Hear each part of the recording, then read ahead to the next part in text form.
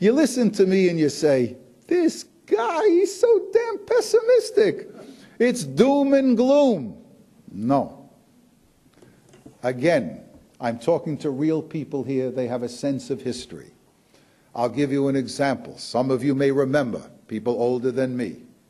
One of the most famous pictures of the Second World War is of a middle-aged Frenchman crying, tears streaming down his face in 1940 as German soldiers goose-stepped down a major thoroughfare of a French city. This is the nadir of the French experience. Who would have dreamt that 35, 40 years later, a combined military unit of German and French soldiers would march down the Champs-Élysées? Who would have believed it?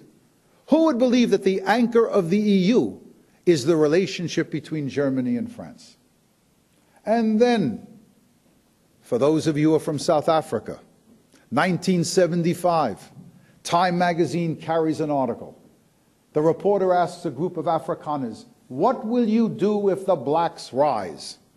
And the Afrikaners say, quote, we will ride till our stirrups are filled with blood, meaning we will never give up.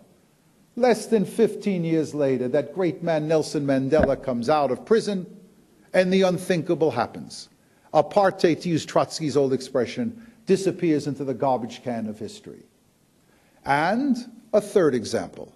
I'm a Russian and Soviet historian by training. I knew, as everybody, you didn't have to be a professor to know this. All you had to do was spend 5 hours in Moscow in the 60s and 70s and the 80s, and you knew that that country was up against the wall. When 500 people line up to buy toilet paper, and the store runs out of toilet paper, when people line up for meat and there is no meat, you know that the country is economically bankrupt, and that Marxism and Leninism is also spiritually bankrupt. And yet, without a single exception, one of your own, a professor at the University of Toronto, wrote a book at the end of the 80s in which he talked about how Gorbachev would change the Soviet Union, but essentially the Communist Party would remain in power. The book was so widely acclaimed, he moved from Toronto to probably the only place in North America that has a better reputation, the University of Toronto, and that was Harvard. He was wrong. In 1991, there was no more Soviet Union. Because in March of 1985, Gorbachev had come to power. We are now in a period of perestroika, restructuring, glasnost, openness, novia myšlenia, new thinking in foreign policy. And in 1991, it's all over. The Soviet Union has disappeared.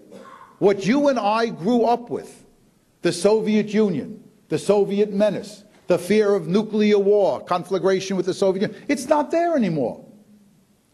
The historian is not brighter, he is not smarter than the political scientist, the sociologist, or the anthropologist. What the historian brings to the table, however, is a sense of perspective. And what I'm telling you is, there are many lessons of history. One of the best is, whether it is the future of the Soviet Union, apartheid, or whether or not there will ever be peace in the Middle East, the historian will tell you that one of the great lessons of history is you never, never, never say never. Thank you very much.